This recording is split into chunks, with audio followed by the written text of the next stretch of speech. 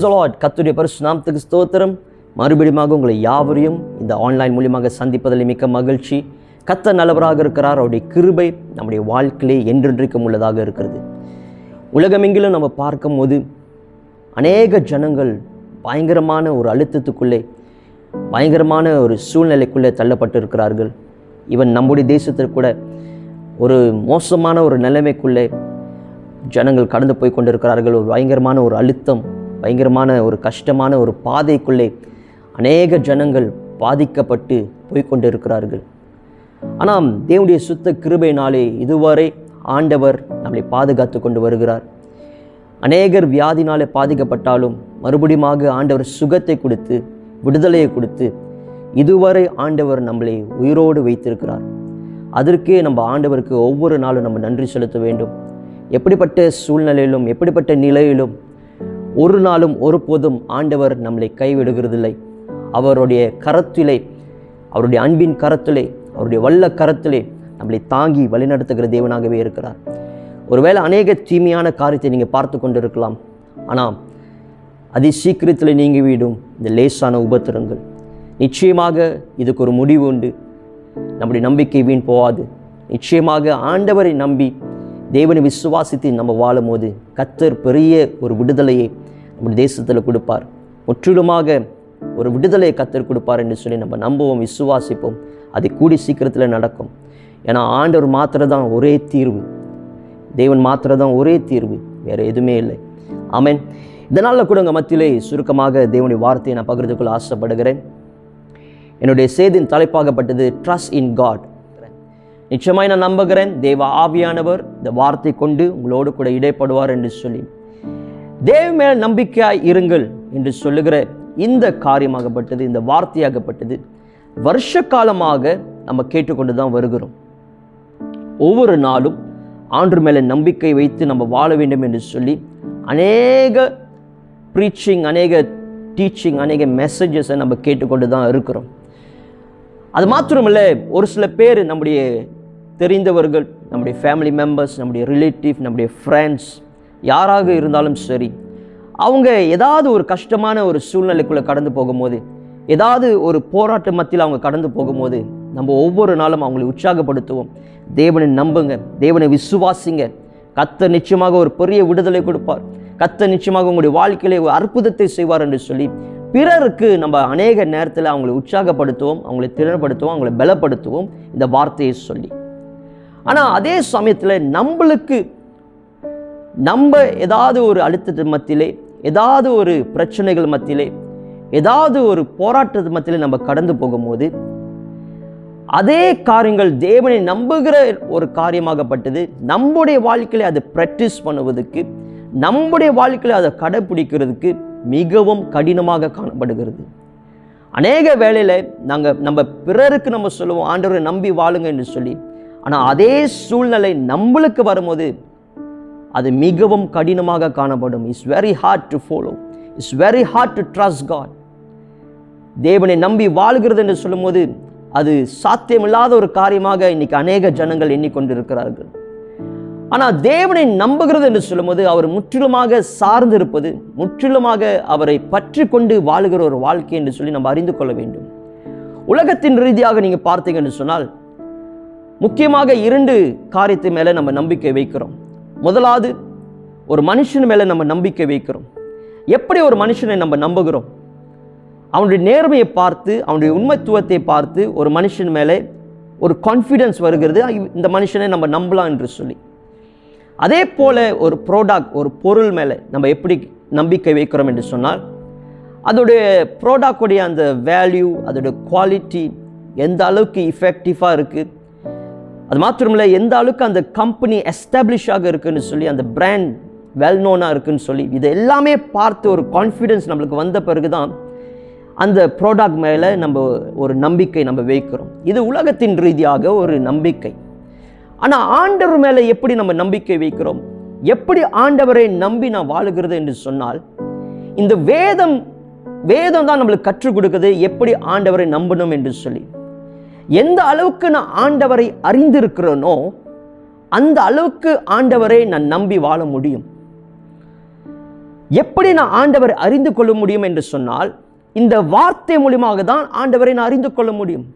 இந்த வார்த்தை தான் நம்மளுக்கு காமிக்கிறது நம்முடைய ஆண்டவர் எப்படிப்பட்டவர், நம்முடைய தகப்பன் எப்படிப்பட்ட தகப்பன், அவர் நம்முடைய வாழ்க்கையிலே என்ன காரியத்தை செய்ய விருப்பப்படுகிறார், அவர் என்ன காரியத்தை நம்முடைய வாழ்க்கையிலே செய்ய முடியும், அவரால் செய்ய முடியாத அதிசயமான காரியம் ஒன்றுமில்லை, அவர் நம்மளை போஷிக்கிற தேவன், நம்மளை நடத்துகிற தேவன் என்று சொல்லி எல்லாவற்றிலும் இந்த வார்த்தை மூலமாக தான் நம்ம அறிந்து கொள்கிறோம்.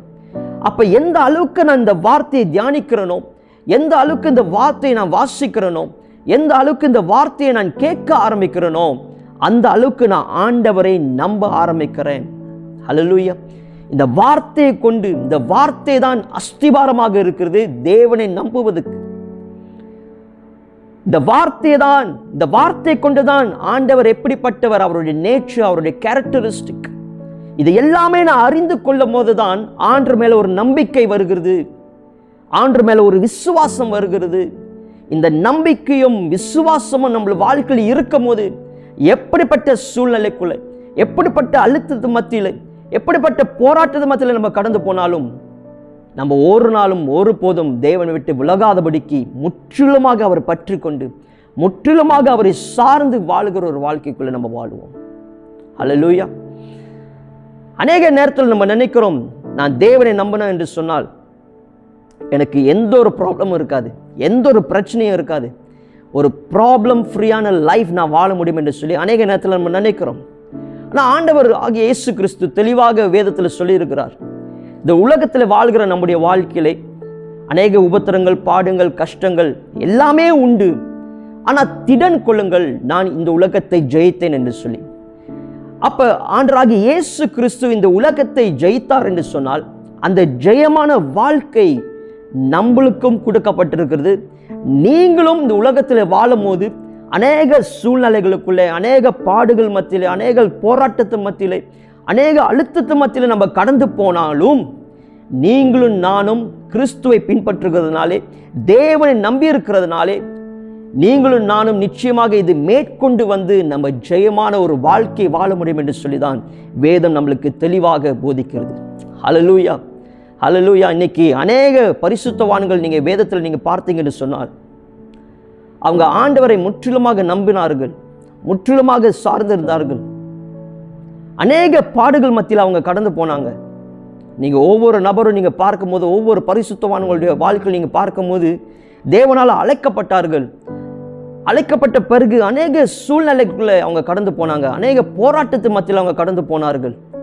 ஆனால் தேவனோடு கூட ஒரு ஐக்கியம், தேவனோடு கூட ஒரு உறவு, தேவனை முற்றிலுமாக நம்பினதுனாலே, தேவன் யார் என்று சொல்லி அறிந்திருந்ததுனாலே அவர்கள் கடைசி வரைக்கும் தேவனுடைய சித்தத்தை நிறைவேற்றினார்கள். அது மாத்திரமில்லை, எந்த நிலையிலும் தேவனை அப்படி விடாதபடிக்கு தேவனை முற்றிலுமாக இறுக்கி பிடித்து கொண்டார்கள். அதான் யோசேப்புடைய வாழ்க்கையில் நம்ம பார்க்கிறோம். அநேக சூழ்நிலைகளுக்குள்ள அவர் கடந்து போகிறாரு, ஆனால் வசனம் சொல்லுகிறது ஆண்டவர் யோசேப்போடு கூட இருந்தார் என்று சொல்லி. That means the relationship between Joseph and God, தேவனுக்கும் யோசேப்புக்கும் இருந்த அந்த உறவை அங்க காமிக்கிறது. எந்த அளவுக்கு யோசேப்பு முற்றிலுமாக தேவனை நம்பி, தேவனை சார்ந்து, தேவனோடு கூட ஒரு ஐக்கியத்தை வைத்திருந்தால் ஆண்டவர் யோசேப்போடு கூட இருந்தார் என்று சொல்லி அந்த வார்த்தை அங்க சொல்லப்படுகிறது. ஹல்லேலூயா. இன்னைக்கு நம்முடைய வாழ்க்கையிலும் எந்த அளவுக்கு தேவனை அறிந்திருக்கிறோமோ, எந்த அளவுக்கு தேவனுடைய வார்த்தையை தியானிக்கிறோமோ, வாசிக்கிறோமோ, கேட்கிறோமோ, அந்த அளவுக்கு நம்மளுக்குள்ள நம்பிக்கை வருகிறது. நம்பிக்கை மாத்திரமில்லை, அவர் விசுவாசிக்கவும் நம்ம ஆரம்பிக்கிறோம். இந்த வேதம் நம்மளுக்கு ஒரு ஃபவுண்டேஷனாக காணப்படுகிற அஸ்திபாரமாக இருக்கிறது நம்முடைய நம்பிக்கைக்கு. அது மாத்திரமில்லை, அவரோடு கூட இருக்கிற அந்த உறவு, எந்த அளவுக்கு நான் வார்த்தை வாசிக்கிறேனோ அவரோடு கூட ஒரு ஐக்கியம், அவரோடு கூட ஒரு உறவு நம்மளுக்குள்ள இருக்கும் போது நிச்சயமாய் நான் நம்புகிறேன், எப்படிப்பட்ட சூழ்நிலையிலும் ஆண்டவர் நம்ம பிடித்து கொண்டு தேவனை முற்றிலுமாக பற்றி கொண்டு வாழுகிற ஒரு வாழ்க்கைக்குள்ள நம்ம வாழுவோம். நீங்க Proverbs chapter 3 verse 5, நீதிமொழிகள் 3ஆம் அதிகாரம் 5வது வசனத்தை நீங்க வாசிக்கும் போது, உன் சுய புத்தி மேல் சாயாமல் உன் முழு இருதயத்தோடும் கர்த்தரில் நம்பிக்கையாய் இருந்து உன் வழிகள் எல்லாம் அவரை நினைத்துக்கொள் என்று சொல்லி வசனம் சொல்லுகிறது. இது வசனம் எல்லாத்துக்குமே தெரிந்த ஒரு வசனம். Proverbs chapter 3 verse 5, நீதிமொழிகள் 3ஆம் அதிகாரம் 5வது வசனம், உன் சுய புத்தி மேல் சாயாமல் உன் முழு இருதயத்தோடும் கர்த்தரில் நம்பிக்கையாய் இருந்து உன் வழிகள் எல்லாம் அவரை நினைத்துக்கொள் என்று சொல்லி. ஆங்கிலத்தில் நீங்க வாசிச்சீங்க என்று சொன்னால், trust in the Lord with all your heart. ஆமென். எப்படி நம்ம ஆண்டவர் நம்பணும் என்று சொன்னால், முழு இருதயத்தோடு தேவனை நம்ப வேண்டும். முழு இருதயத்தோடு என்று சொல்லும் போது அவரை முற்றிலுமாக உண்மையாக நம்ம நம்ப வேண்டும், முழுமையாக அவர் நம்ப வேண்டும். நம்முடைய நம்பிக்கையாகப்பட்டது பாதி ஆண்டவர் மேல வைத்து பாதி மனுஷன் மேல வைக்கக்கூடாது. அப்படி பாதி நம்பிக்கை மாத்திரம் தான் ஆண்டவர் மேல வைத்து பாதி நம்பிக்கை மற்றொரு காரியத்தை மேல நான் வைத்திருந்தேன்னு சொன்னால், தேவ மேல வைக்கிற நம்பிக்கை அது டோட்டலி இஸ் ஃபெயிலியர். அது ஒரு ஃபெயிலியராக காணப்படும். அது மாத்திரமில்ல, நீங்க நன்றாக கவனித்தீங்கன்னு சொன்னால், ஆபிரகாமுடைய வாழ்க்கையிலே ஆண்டவரை முற்றிலுமாக நம்பி வாழ்ந்த ஒரு மனுஷனாக காணப்பட்டார். ஆண்டவர் சொன்ன வார்த்தைகள் எல்லாமே இஸ் டோட்டலி இம்பாசிபிளான காரியம் ஆபிரகாமுடைய வாழ்க்கையிலே. ஆனா இருந்த போதிலும் நம்புவதற்கு எதுவுமே இல்லாத ஒரு சூழ்நிலையில் கூட அவர் முற்றிலுமாக தேவனை நம்பினதுனாலே இம்பாசிபிளான காரியங்கள் கூட பாசிபிளாக மாறுச்சு. சாத்தியம் இல்லாத காரியம் கூட சாத்தியமாக மாறப்பட்டது. ஹல்லேலூயா. இன்னைக்கு உங்களுடைய வாழ்க்கையிலே எந்த அளவுக்கு தேவனை நம்புகிறீர்களோ அந்த அளவுக்கு உங்களுடைய வாழ்க்கையிலே எந்த காரியங்களாம் இம்பாசிபிளாக காணப்படுகிறதோ அது எல்லாத்தையும் ஆண்டவர் பாசிபிளாக மாற்றுவார். ஹல்லேலூயா. ஏன்னா தேவனால கூடாத காரியம் ஒன்றுமே இல்லை. அவர் சொல்ல ஆகும், அவர் கட்டளையிட நிற்கும். நம்ம முற்றிலுமாக தேவனை நம்பி வாழ்கிற ஒரு மனுஷனாக காணப்பட வேண்டும். ஆமென். இன்னைக்கு 3 காரியத்தை உங்க மத்தியில் நான் பேச இருக்கிறேன். தேவனை நம்புகிறதுனாலே எனக்கு என்ன நன்மைகளை நான் பெற்றுக்கொள்கிறேன் என்று சொல்லி 3 காரியத்தை இந்த நாளிலே வேதத்திலிருந்து நம்ம பார்க்க போகிறோம். நான் முதலே சொன்னேன், வேதம் தான் நம்மளுக்கு அஸ்திபாரமாக இருக்கிறது. எப்படி ஆண்டவரை நம்ப வேண்டும், எப்படி ஆண்டவரை அறிந்து கொள்ள வேண்டும் என்று சொல்லி எல்லாமே இந்த வார்த்தை மூலமாக தான் நம்ம அறிந்து கொள்கிறோம். அதே போல நான் ஆண்டவரை நம்பும் போது என்ன நன்மையான காரியங்கள் என்னுடைய வாழ்க்கையில் நடக்குது என்று சொல்லி 3 காரியத்தை இன்னைக்கு உங்க மத்தியிலே நான் பேச இருக்கிறேன். முதல் காரியமாக, தேவனை நம்பும் போது, ஆண்டவரை நான் நம்பி இருக்கும் போது என்னுடைய வாழ்க்கையிலே பூரண சமாதானத்தை அவர் கட்டளையிடுகிறார். When you trust God, you will have a perfect peace. பூரண சமாதானத்தை நம்முடைய வாழ்க்கையிலே அவர் கட்டளையிடுகிறார். ஏசாயா 26ஆம் அதிகாரம் 3வது வசனம் இப்படியாக சொல்லுகிறது, உம்மை உறுதியாய் பற்றி கொண்ட மனதை உடையவன் உண்மையை நம்பியிருக்கிறபடியால் நீர் அவனை பூரண சமாதானத்துடன் காத்துக்கொள்வீர் என்று சொல்லி வசனம் நம்மளுக்கு சொல்லுகிறது. நீங்க ஆங்கிலத்தில் வாசிக்கும் போது, you will keep him in perfect peace whose mind is stay on you because his trust in you. நீங்க நல்லா கவனித்தீங்கன்னு சொன்னால், இங்க whose mind stay on you, stay என்று சொல்லுகிற இந்த வார்த்தையும் நீதிமொழிகள் 3ஆம் அதிகாரம் 5வது வசனத்திலே சொல்லப்படுகிறது, do not lean on your own understanding. lean, இந்த stay and lean என்கிற வார்த்தையாகப்பட்டது ஒரே அர்த்தம் கொண்டதாக காணப்படுகிறது. அப்ப do not lean on your own understanding, உங்களுடைய சுயபுத்தி மேல் நீங்க சாயாதபடிக்கு தேவனை சார்ந்து தேவனை பற்றி கொண்டு உங்களுடைய இருதயம் உங்களுடைய மனது தேவனை பற்றி கொண்ட ஒரு மனதாக இருக்க வேண்டும் என்று சொல்லி தெளிவாக இந்த வார்த்தை மூலமாக நம்ம புரிந்து கொள்கிறோம். ஹல்லேலூயா. அப்ப எந்த ஒரு மனுஷன் தன்னுடைய மனதிலே தேவனை பற்றி கொண்டு இருக்கிறானோ, தேவனை நம்பி இருக்கிறானோ, அவனுடைய வாழ்க்கையிலே நிச்சயமாக ஒரு பூர்ண சமாதானத்தோடு அவன் வாழ முடியும். ஒரு பெர்ஃபெக்ட் பீஸ் அவனுடைய வாழ்க்கையில இருக்கும். இன்னைக்கு அநேக வேளையில அநேக கிறிஸ்தவர்கள், அநேக தேவ பிள்ளைகள் அநேக நேரத்தில் அவங்களுக்கு சமாதானம் இல்லை என்று சொல்லி வெளிய உலகத்திலே சமாதானத்தை தேடி அலைந்து கொண்டிருக்கிறார்கள். வீட்டில் சமாதானம் இல்லை, குடும்பத்தில் சமாதானம் இல்லை, மனைவி புருஷன் கூட இருக்கிற அந்த உறவில் சமாதானம் இல்லை, பிள்ளைகளுக்கு கூட சமாதானம் இல்லை, வேலை இடத்துல சமாதானம் இல்லை, எங்க போனாலும் சமாதானம் இல்லாத ஒரு வாழ்க்கைக்குள்ளே இன்னைக்கு அநேகர் வாழ்ந்து கொண்டிருக்கிறார்கள். எந்த ஒரு மனுஷன், வேதம் அழகாக தெளிவாக சொல்லுகிறது, எந்த ஒரு மனுஷன் தேவனை நம்பி அவனுடைய மனதிலே தேவனை பற்றி கொண்டு இருக்கிறானோ அவனுடைய வாழ்க்கையில நிச்சயமாக 100% ஒரு பூர்ண சமாதானத்தோடு ஆண்டவர் நடத்துகிறார். Not only piece is a perfect piece என்று சொல்லப்படுகிறது. ஹல்லேலூயா. அப்ப எந்த ஒரு மனுஷன்ல அவனுடைய வாழ்க்கையிலே சமாதானத்தை தேடி அழிந்து கொண்டிருக்கிறானோ, சமாதானம் இல்லாம வாழ்ந்து கொண்டிருக்கிறானோ, அவனுடைய நம்பிக்கை எது மேல வைத்திருக்கிறான் என்று சொல்லி ஒரு பெரிய ஒரு கேள்விக்குறி. எதை நம்பி வாழ்ந்து கொண்டிருக்கிறார்கள்? நீங்க சபைக்கு வரலாம், தேவனை ஆராதிக்கலாம், என்ன வேணாலும் செய்யலாம். ஆனால் ஒரு சமாதானம் இல்லை என்று சொன்னால் நம்முடைய நம்பிக்கை யார் மேலே வைத்திருக்கிறோம்? நம்முடைய இருதயமாகப்பட்டது நம்முடைய மனதில் யாரை பற்றி கொண்டு வாழ்கிறோம் என்று சொல்லி ஒரு விஷயம் நம்ம கேள்வி கேட்க வேண்டிய ஒரு சூழ்நிலை, நம்ம யோசிக்க வேண்டிய ஒரு சூழ்நிலைக்குள்ளே நம்ம இருக்கிறோம். நீங்கள் நன்றாக கவனித்தீங்கன்னு சொன்னால் அநேக நேரத்தில் ஆண்டவராக இயேசு கிறிஸ்து கொடுத்த இந்த ப்ராமிஸ், நம்மளுக்கு கொடுக்கப்பட்ட ப்ராமிஸை நம்ம மறந்து விடுகிறோம். ஆண்டவராக இயேசு கிறிஸ்து சொல்லுகிறாரு, யோவான் 14 அதிகாரம் 27 வசனத்தை நீங்க வாசித்தீங்கன்னு சொன்னால், piece I live with you, என்னுடைய சமாதானத்தை நான் வைத்து போகிறேன். My piece I give to you, என்னுடைய சமாதானத்தை உங்களுக்கு நான் கொடுக்கிறேன். அது மாத்திரமில்ல, உலகம் கொடுக்கிற பிரகாரம் நான் உங்களுக்கு கொடுக்கிறது இல்லை என்று சொல்லி வசனம் தெளிவாக ஆண்டவராக இயேசு கிறிஸ்து நம்மளுக்கு கொடுக்கப்பட்ட ஒரு வாக்கு தத்தமாக இது காணப்படுகிறது. ஒரு ப்ராமிஸ், என்னுடைய சமாதானத்தை உங்களுக்கு நான் வைத்து போகிறேன், என்னுடைய சமாதானத்தை உங்களுக்கு நான் கொடுக்கிறேன்னு சொல்லுகிறார். இப்போ கிறிஸ்து உங்களுக்குள்ளே இருப்பார் என்று சொன்னால் அவருடைய சமாதானம் உங்களுக்குள்ளே இருக்கிறது. அதுதான் வேதம் தெளிவாக சொல்லுகிறது. என்னுடைய சமாதானத்தை நான் வைத்து போகிறேன், என்னுடைய சமாதானத்தை உங்களுக்கு நான் கொடுக்கிறேன். உலகம் கொடுக்கிற சமாதானம் பிரகாரம் இல்லை. உலகம் கொடுக்கிற சமாதானம் உலகத்தின் ரீதியாக காணப்படுகிற சமாதானமாகப்பட்டது. அது ஜஸ்ட் ஒரு டெம்பரரி, அது நிரந்தரம் அல்ல. ஆனால் ஆண்டவர் கொடுக்கிற சமாதானமோ அது நிரந்தரமாக நம்முடைய வாழ்க்கையிலே தங்கியிருக்கும். அதனால தான் வசனம் சொல்கிறது பர்ஃபெக்ட் பீஸ், பூரண சமாதானம்.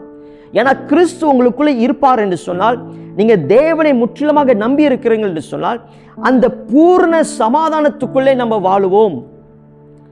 நம்ம உலகத்தில் இருக்கிற சமாதானத்தை தேடி நம்ம அலைந்து ஓட மாட்டோம். நீங்க ஆங்கிலத்தில் இன்னொரு டிரான்ஸ்லேஷன் நீங்க வாசித்தீங்கன்னு சொன்னால், யோவான் 14 அதிகாரம் 27 வசனத்தை, piece I live with you, my perfect piece I give to you என்று சொல்லப்படுகிறது. மை பர்ஃபெக்ட் பீஸ், என்னுடைய பூர்ண சமாதானத்தை உங்களுக்கு நான் கொடுக்கிறேன் என்று சொல்லி. ஹல்லேலூயா. இன்னைக்கு உங்களுடைய வாழ்க்கையிலும் என்னுடைய வாழ்க்கையிலும் இதுதான் ஆண்டவர் வாக்கு பண்ணியிருக்கிறார். அவருடைய பூர்ண சமாதானம் நம்மளுக்குள்ளே இருக்கிறது. இந்த சமாதானத்திலே வாழும்படியாக தான் நம்மளை அழைத்து இருக்கிறார். எந்த அளவுக்கு தேவனை நம்புகிறோமோ, எந்த அளவுக்கு தேவனை பற்றி கொள்கிறோமோ, அந்த அளவுக்கு அவருடைய பூர்ண சமாதானம் நம்மளுக்குள்ளே இருக்கிறது என்று சொல்லி நிச்சயம், இது நிச்சயமாக நம்முடைய வாழ்க்கையில் உண்டு. ஹல்லேலூயா. நீங்க அதே நேரத்தில் நீங்க வாசிக்கும் போது ஆண்டவராக இயேசு கிறிஸ்து சொல்லுகிறார், let my perfect peace come you in every circumstances. என்னுடைய பரிபூர்ண சமாதானம் உங்களுடைய எல்லா சூழ்நிலைகளையும் அமைதிப்படுத்துவதாக கம் பண்ணட்டும். in all situation, in all circumstances. அது மாத்திரமல்ல, and give you courage and strength for every challenge. உங்களை பலப்படுத்தட்டும், உங்களை திடப்படுத்தட்டும். நீங்க சந்திக்கிற எல்லா சவால்கள் மத்தியிலும் தேவனுடைய பரிபூர்ண சமாதானம் எனக்குள்ள இருக்கிறது என்று சொல்லி அந்த நிச்சயத்திற்குள்ள நீங்க வரும்போது எப்படிப்பட்ட சவால்களும் நீங்க சந்தித்து நீங்க மேற்கொண்டு நீங்க வர முடியும். ஹல்லேலூயா. அப்ப முற்றிலுமாக தேவனை நம்பி இருங்க. நம்முடைய தாட்ஸ், நம்முடைய மைண்ட் அவரை சார்ந்து இருக்க வேண்டும், அவரை பற்றி கொண்டதாக இருக்க வேண்டும். அது மாத்திரமில்லை, நீங்க அவரை பற்றி கொண்டு வாழ்கும் போது பூர்ண சமாதானத்துக்குள்ளே ஆண்டவர் நம்மளை நடத்துகிறார். இது முதலாவது ஒரு காரியம். இரண்டாவதாக, நீங்க தேவனை நம்பி இருக்கும் போது நீங்க பயப்படாம நீங்க வாழ முடியும். ஒரு பயம் உள்ள ஒரு வாழ்க்கையில் அதற்கு மாறாக தெளிந்த புத்தியோடு நீங்க வாழ முடியும். when you trust God, there is no fear in your life. ஒரு பயம் இல்லாத ஒரு வாழ்க்கையும் தெளிந்த புத்தியோடு நீங்க வாழுவதற்கு ஆண்டவர் நம்முடைய வாழ்க்கையிலே கிருபை பாராட்டுகிறார். ஹல்லேலூயா.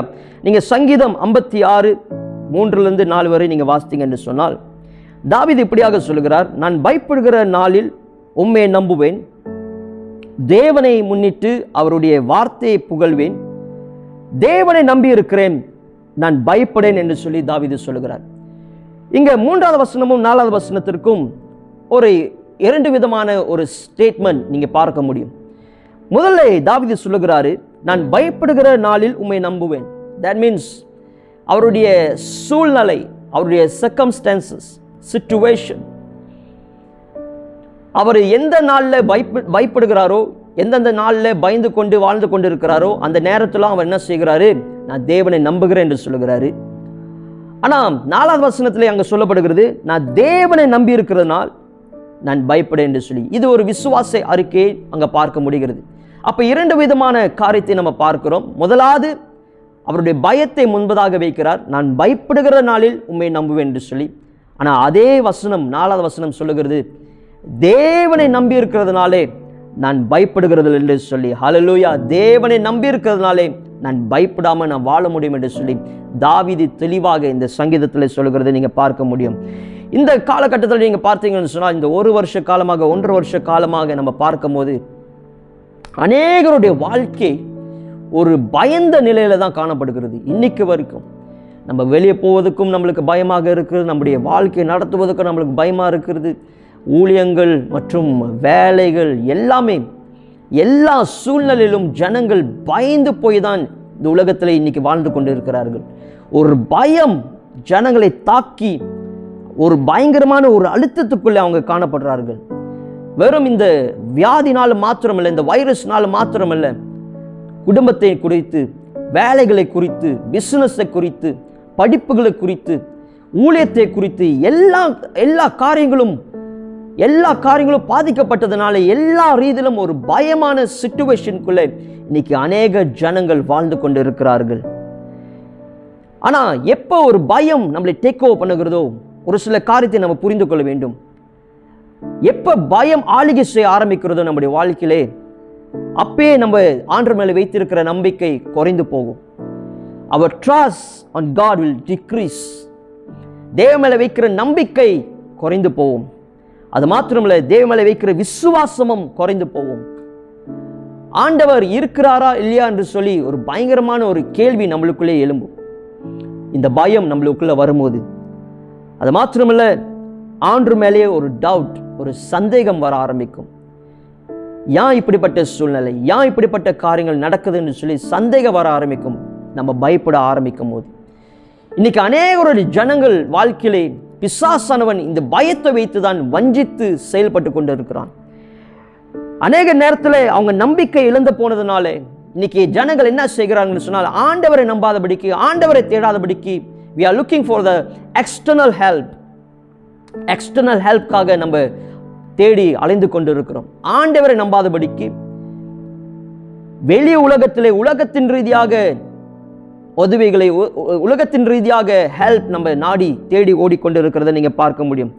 ஏன்னா பிசாசானவன் இந்த பயத்தை வைத்து அநேக ஜனங்களை வஞ்சித்து அநேக ஜனங்கள் பின்மாற்றத்துக்குள்ளே நடித்து கொண்டு இருக்கிறதை நீங்க பார்க்க முடியும். ஆனா ஆண்டவர் வசனம் தெளிவாக சொல்லுகிறது, நம்மளுக்கு பயமுள்ள ஆவியை நம்மளுக்கு கொடுக்கல. நீங்க 2 தீமோத்தேயு 1ஆம் அதிகாரம் 7வது வசனத்தை நீங்க வாசிக்கிறீங்கன்னு சொன்னால், for God has not given us a spirit of fear. ஆண்டவர் நம்மளுக்கு பயமுள்ள ஆவியை கொடுக்கல. பயம் என்று சொல்லும் போது அதுக்கு பின்னாடி ஒரு பயங்கரமான ஒரு பிசாசுடைய கிரிகையை நம்ம பார்க்க முடிகிறது. இங்க போடப்பட்டிருக்கிறது ஸ்பிரிட் ஆஃப் ஃபியர், ஆவி என்று சொல்லப்படுகிறது. ஸ்பிரிட் ஆஃப் ஃபியர், பிசாசு இந்த பயத்தை கொண்டு வந்து நம்முடைய வாழ்க்கையிலே நம்மளை திசை திருப்பி, தேவ மேலே வைத்திருக்கிற நம்பிக்கையை குறைய வைத்து, தேவ மேலே வைத்திருக்கிற விசுவாசத்தை அசைக்க வைத்து, இன்னைக்கு நிறைய ஜனங்கள் பின்மாற்றத்துக்குள்ளே போவது என்று சொன்னால் இந்த பயமான சூழ்நிலை, இந்த பயத்துக்கு பின்னாடி செயல்பட்டு கொண்டிருக்கிற ஒரு பயங்கரமான ஒரு பிசாசுடைய கிரிகை. அதான் வசனம் சொல்லுகிறது, God has not given us a spirit of fear but of power and of love and of a sound mind. Hallelujah. வல்லமையும் அன்பும் தெளிந்த புத்தியும் ஆண்டவர் நம்மளுக்கு கொடுத்திருக்கிறார். எதற்காக ஆண்டவர் நம்மளுக்கு தெளிந்த புத்தியை கொடுத்திருக்கிறார்? இன்னொரு டிரான்ஸ்லேஷன் நீங்க பாத்தீங்கன்னு சொன்னா செல்ஃப் கண்ட்ரோல் மைண்ட். யான் என்று சொன்னால் நம்மளுக்கு பேனிக்கான ஒரு சிச்சுவேஷன், ஒரு கன்ஃபியூஸான சிச்சுவேஷன்ல, ஒரு பயமான நிலைக்குள்ளே இருக்கும் போது நம்ம தெளிந்த புத்தியோடு நம்ம சிந்தித்து செயல்படுகிற ஒரு ஜனங்களாக காணப்பட வேண்டும். ஹல்லேலூயா. தெளிந்த புத்தியோடு இருக்க வேண்டும். அதனால தான் வசனம் தெளிவாக சொல்லுகிறது, ஆண்டவர் நமக்கு பயமுள்ள ஆவியை கொடுக்கல. நீங்க தேவனை நம்பி இருக்கிறீங்கன்னு சொன்னால், தேவனை சார்ந்து இருக்கிறீங்கன்னு சொன்னால், தேவனை பற்றி கொண்டு இருக்கிறீங்கன்னு சொன்னால், நீங்களும் நானும் பயப்பட தேவையில்லை. தேவனை நம்பும் போது நான் எதை குறித்தும் நான் கலங்காதபடிக்கு, எதை குறித்தும் நான் பயப்படாதபடிக்கு நான் அவரை பற்றி கொண்டு வாழ முடியும். ஹல்லேலூயா. Trust God. முழுவதுமாக தேவனை நம்பியிருங்க, தேவனை நம்பியிருங்க. அதுதான் தாவீது சொல்லுகிறார், தேவனை நம்பி இருக்கிறேன், நான் பயப்படேன் என்று சொல்லி. இன்னைக்கு ஒருவேளை இந்த பேண்டமிக்னாலே உங்களுடைய வாழ்க்கையில் அநேக காரியங்களை குறித்து நீங்கள் பயந்து கொண்டு இருக்கலாம். நான் ஆரம்பத்தில் சொன்னபடியாக ஈஸியாக நம்ம சொல்லிடலாம், பயப்படாதீங்க, ஈஸியாக நம்ம சொல்லிடலாம். ஆண்டவரை நம்பி வாழுங்க, தேவனை சார்ந்திருங்க என்று சொல்லி. ஆனால் இப்படிப்பட்ட சூழ்நிலைக்குள்ளே நம்ம வாழ்வது மிகவும் கடினமாக இருக்கிறது. ஆனால் இருந்த போதிலும் நான் ஆரம்பத்தில் சொன்னபடியாக இந்த வார்த்தை நம்மளை பலப்படுத்துகிறது. இந்த வார்த்தை சொல்லுகிறது, தேவனை நம்பியிருங்க, தேவனை நீங்கள் நம்பி இருக்கும் போதே நீங்கள் பயப்படாமல் வாழ முடியும் என்று சொல்லி. ஹல்லேலூயா. இது என்னுடைய வார்த்தை அல்ல, ஆனால் தேவனுடைய வார்த்தை. தேவனுடைய வார்த்தை நம்மளுக்கு தெளிவாக சொல்லுகிறது, நீங்கள் தேவனை நம்பி இருக்கும் போது நீங்கள் பயப்படாமல் வாழ முடியும். அநேக சூழ்நிலைகள் உங்களுக்கு முன்பதாக இருக்கலாம், ஆனால் அந்த சூழ்நிலை மத்தியிலும் தெளிந்த புத்தியோடு ஆண்டவரை நம்மளை நடத்துகிற தேவனாகவே இருக்கிறார். ஹல்லேலூயா. மூன்றாவது காரியமாக நான் சொல்லி முடிக்க ஆசைப்படுகிறேன். மூன்றாவது காரியமாக, நீங்கள் தேவனை நம்பி இருக்கும் போது நீங்கள் ஆசீர்வாதமாக இருப்பீங்க, நீங்கள் செழிப்பாக காணப்படுவீர்கள். ஹல்லேலூயா. நீங்கள் எரேமியா 17ஆம் அதிகாரம் 7வது வசனத்தை நீங்கள் வாசித்தீங்கன்னு சொன்னால், கர்த்தர் மேல் நம்பிக்கை வைத்து கர்த்தரை தன் நம்பிக்கையாய் கொண்டு இருக்கிற மனுஷன் பாக்கியவான் என்று சொல்லப்படுகிறது. கர்த்தர் மேல் நம்பிக்கை வைத்து கர்த்தரை தன் நம்பிக்கையாக கொண்டு இருக்கிற மனுஷன் பாக்கியவான் என்று சொல்லப்படுகிறது. ஹல்லேலூயா. இன்னைக்கு யாரெல்லாம் தேவனை நம்பி இருக்கிறோமோ, நீங்களும் நானும் பாக்கியவானாக எண்ணப்படுகிறோம். நீங்களும் நானும் ஆசீர்வாதமாக இருப்போம். நீங்களும் நானும் செழிப்பாக வாழுவோம். ஆமென். நீங்கள் தொடர்ச்சியாக அந்த வசனத்தை நீங்கள் வாசித்தீங்க என்று சொன்னால், நீங்கள் 17ஆம் அதிகாரம் 8வது வசனத்தை நீங்கள் வாசிக்கும் போது, நான் ஆங்கிலத்தில் வாசிக்கிறேன், நீங்கள் தமிழ் பைபிளை நீங்கள் பார்த்துக்கொள்ளுங்க. கடைசி அந்த லைனில் நீங்கள் பார்த்தீங்கன்னு சொன்னால், and it will not be anxious and concerned in year of drought nor stop bearing fruit. அப்படியே என்று சொன்னால், நீங்கள் முழுவதுமாக அந்த வசனத்தை வாசிக்கும் போது, எந்த ஒரு மனுஷன் தேவனை நம்பி இருக்கிறானோ அவன் பாக்கியவானாக எண்ணப்படுகிறான். அவனுடைய வாழ்க்கையில் என்னென்ன நன்மையான காரியத்தை ஆண்டவர் செய்கிறார் என்று சொல்லி அந்த வசனம் முழுவதுமாக நீங்கள் வாசித்து கடைசியாக அங்கே சொல்லப்படுகிறது, ஈவன் தோ அந்த வருஷம் முழுவதுமாக ஒரு ட்ரைனஸ், ஈவன் தோ அந்த வருஷம் முழுவதுமாக ஒரு வறட்சியை நம்ம பார்த்து கொண்டிருந்தாலும், தேவனை நம்பி இருக்கிற மனுஷன் அவன் கனி கொடுக்கிறதை நிப்பாட்ட மாட்டான், அவன் கனி கொடுத்துக்கிட்டே இருப்பான்னு சொல்லி. That means you will not stop bearing fruit. நீங்கள் கனி கொடுக்கிற ஒரு மரமாக கனி கொடுத்துக்கிட்டே இருப்பீங்க என்று சொல்லும் போது நீங்கள் செழிப்பாகவே இருப்பீங்க. நீங்கள் ஒரு ப்ராஸ்பரான ஒரு சிச்சுவேஷனில் இருப்பீங்க. நீங்கள் கண்டிப்பாக நீங்கள் ப்ராஸ்பர் பண்ணுவீங்க, நீங்கள் ஆசீர்வாதமாக இருப்பீங்கன்னு சொல்லி இந்த வசனம் நம்மளுக்கு தெளிவாக சொல்லுகிறத நீங்கள் பார்க்க முடிகிறது. நீங்கள் பார்த்தீங்கன்னு சொன்னால் 1.5 வருஷ காலமாக அநேக சூழ்நிலைக்குள்ளே நம்ம கடந்து போயிருக்கிறோம். ஆனால் எந்த ஒரு மனுஷன் தேவனை நம்பி இருக்கிறானோ அவனுடைய வாழ்க்கையிலே எந்த ஒரு குறைவு இல்லாதபடிக்கு ஆண்டவர் நடத்தி கொண்டு வந்திருக்கிறார். இதுவரை ஆண்டவர் நம்மளை போஷித்து இருக்கிறார். இதுவரை ஆண்டவர் நம்மளை ஆசீர்வாதமாக தான் வைத்திருக்கிறார். அநேகர் இந்த காலகட்டத்தில் தான் காடி வாங்கியிருக்கிறாங்க, அநேகர் வீடு வாங்கியிருக்கிறாங்க, ஒன்றும் நன்மையான காரியங்களை ஆண்டவர் செய்திருக்கிறார், புதிய வேலையை ஆண்டவர் கொடுத்திருக்கிறார். நீங்கள் பார்த்தீங்கன்னு சொன்னால், தேவனை நம்பி இருக்கும் போது நீங்களும் நானும் பாக்கியவானாக எண்ணப்படுவீர்கள். நீங்களும் நானும் you will be increase, you will be prosper, you will bearing fruit. நிச்சயமாக ஆண்டவர் நம்மளை செழிப்பாகவே வைத்திருப்பார். ஹல்லேலூயா. உலகமெங்கிலும் ஒரு ட்ரைனஸ், உலகமெங்கிலும் ஒரு வறட்சி தான் நம்ம பார்க்கிறோம். ஆனால் தேவனை நம்பி இருக்கிற மனுஷர்கள், தேவனை நம்பி இருக்கிற பிள்ளைகள், அவர்கள் பாக்கியவானாக காணப்படுகிறார்கள். ஹல்லேலூயா. நான் நிச்சயமாக நம்புகிறேன், சகல ஆசீர்வாதத்தினாலும் கர்த்தர் நம்மளை நடத்துகிற தேவனாக இருக்கிறார். ஆபிரகாமுக்கு உண்டான சகல ஆசீர்வாதங்களும் கிறிஸ்து இயேசு மூலமாக நம்ம பெற்றிருக்கிறோம்.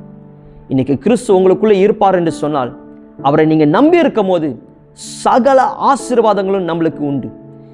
மெட்டீரியல் பிளெஸிங், ஆவிக்குரிய ஆசீர்வாதங்கள், பிசிக்கல் பிளெஸிங் எல்லாமே நம்மளுக்கு உரியதாக காணப்படுகிறது. ஹல்லேலூயா. அநேக நேரத்தில் ஒரு பெரிய வீடு, ஒரு பெரிய காடி எனக்கு இருந்தால் தான் நம்ம ஆசீர்வாதமாக இருக்கிறோம் என்று சொல்லி நம்ம நம்புகிறோம். அப்படி அல்ல. எந்த நிலையிலும், எப்படிப்பட்ட சூழ்நிலையிலும் எந்த ஒரு குறையில்லாதபடிக்கு ஆண்டவர் நம்மளை நடத்துகிறார் பாருங்க, அதுதான் உண்மையான ஆசீர்வாதங்கள். ஹல்லேலூயா. அந்த ஆசீர்வாதம் மாத்திரம் நம்மளுக்கு போதும். இருக்கிறத வைத்து நம்ம சந்தோஷமாக நம்ம வாழ்ந்தோம் என்று சொன்னால் கர்த்தர் நிச்சயமாக பெரிய காரியத்தை நம்முடைய வாழ்க்கையில் செய்ய முடியும். ஆமென். கர்த்தர் நிச்சயமாக நம்மளை ஆசீர்வதிக்கிற தேவனாகவே இருக்கிறார். ஆமென். இந்த நாளில் 3 காரியத்தை நான் உங்களுக்கு சொன்னேன். முதலாவது, தேவனை நீங்கள் நம்பும் போது உங்களுடைய வாழ்க்கையிலே பூரண சமாதானத்தை ஆண்டவர் கட்டளையிடுகிறார். இரண்டாவது, நீங்கள் தேவனை நம்பும் போது பயமில்லாத ஒரு வாழ்க்கையை வாழும்படியாகவும் தெளிந்த புத்தியோடு நீங்கள் வாழும்படியாகவும் ஆண்டவர் கிருபையை பாராட்டுகிறார். மூன்றாவது காரியம், நீங்கள் தேவனை நம்பி இருக்கும் போது எப்படிப்பட்ட சூழ்நிலையிலும் நீங்கள் ஸ்டில் பாக்கியவானாக எண்ணப்படுவீர்கள். நீங்கள் ஆசீர்வாதமாக இருப்பீர்கள். ஹல்லேலூயா. நீங்கள் கண்டிப்பாக ஆசீர்வாதமாக இருப்பீங்க. நீங்கள் கண்டிப்பாக கனி கொடுக்கிறவர்களாக காணப்படுவீர்கள். அநேக சூழ்நிலைக்குள்ளே நம்ம கடந்து போகலாம், அநேக சிச்சுவேஷன் நம்ம பார்த்து கொண்டே இருக்கலாம். ஆனால் ஸ்டில் தேவனை முற்றிலுமாக சார்ந்து எப்படிப்பட்ட சிச்சுவேஷன், எப்படிப்பட்ட பிரச்சனைகள், எப்படிப்பட்ட உபத்திரங்கள், எப்படிப்பட்ட பாடுகள் மத்தியிலும் தேவனை முற்றிலுமாக நீங்கள் நம்பி இருக்கும் போது ஆண்டவர் உங்களையும் என்னையும் அற்புதமாக வழி நடத்துகிற தேவனாகவே இருக்கிறார். அது மாத்திரமில்லை, பாதி நம்பிக்கை ஆண்டவர் மேலே வைத்து பாதி நம்பிக்கை மற்றொரு காரியத்தை வைக்காதபடிக்கு முழு இருதயத்தோடு, நீதிமொழிகள் 3ஆம் அதிகாரம் 5வது வசனம் சொல்லுகிறது வழியாக முழு இருதயத்தோடு தேவனை நம்பி நம்ம வாழுவோம்.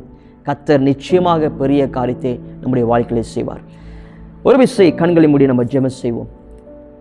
பரிசுத்தமுள்ள நல்ல தகப்பனே, ஆண்டவரே, இந்த நேரத்துக்காக நாங்கள் நன்றி செலுத்துகிறோம். இந்த நாளில் கூட ஆண்டவரே கேட்கப்பட்ட இந்த வார்த்தை மூலியமாக ஆண்டவரே, யாரெல்லாம் அநேக அழுத்தத்தின் மத்தியிலே, பயங்கரமான சூழ்நிலைகள் மத்தியிலே கடந்து போய் கொண்டிருக்கிறார்களோ, அவங்களுடைய வாழ்க்கையில இப்பொழுதே தேவனுடைய கரம் ஆண்டவரே இறங்க முடிய நான் ஜெபிக்கிறேன். இயேசுவின் நாமத்தில் ஆண்டவரே, மனுஷனை நம்பி உலகத்தின் காரியத்தை மேலே நம்பிக்கை வைத்து வாழாதபடிக்கு தேவனை முற்றிலுமாக சார்ந்து, தேவனை முற்றிலுமாக பற்றி கொண்டு, தேவனை நம்பி வாழத்தக்க ஆண்டவரே எங்களுக்கு உதவி செய்யும்படி நாங்கள் ஜெபிக்கிறோம். உம்முடைய வார்த்தையை அதிகமாக வாசித்து, உம்முடைய வார்த்தையை கொண்டு நீர் எப்படிப்பட்டவர் என்று சொல்லி நாங்கள் அறிந்து கொண்டு, உம்மை புரிந்து கொண்டு, உம் மேல நம்பிக்கை வைத்து விசுவாசத்தை கொண்டு ஆண்டவரே கடைசி வரை நிலைநிற்க எங்களுக்கு உதவி செய்ய முடிய நாங்கள் ஜெபிக்கிறோம். ஆண்டவரே, வேதத்திலிருந்து நாங்கள் பார்க்கிறோம், தேவனை நாங்கள் நம்பி இருக்கும் போது அநேக நன்மையான காரியங்கள் எங்களுடைய வாழ்க்கையில் நடக்கிறது. எங்களுக்கு பரிபூர்ண சமாதானத்தை கொடுத்து நீ நடத்துகிற தேவனாக இருக்கிறது. பயம் இல்லாத ஒரு வாழ்க்கைக்குள்ளே வாழும்படியாக எங்களுக்கு உதவி செய்கிறது. அது மாத்திரமல்ல, நாங்கள் அநேக ட்ரைனஸ், அநேக வறட்சியான காரியங்களை பார்த்தாலும் உம்மை நம்பி இருக்கும் போது நாங்கள் பாக்கியவானாக காணப்படுகிறோம்.